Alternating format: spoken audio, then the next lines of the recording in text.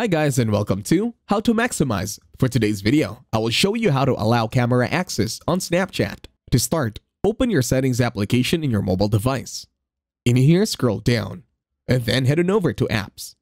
Once you are in apps, use the search bar this time and then search for Snapchat. On Snapchat, click on permissions. And then in here, head on over to camera.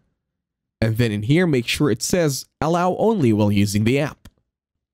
And that's it. Thank you very much for watching. Please leave a like, share, and subscribe to the channel.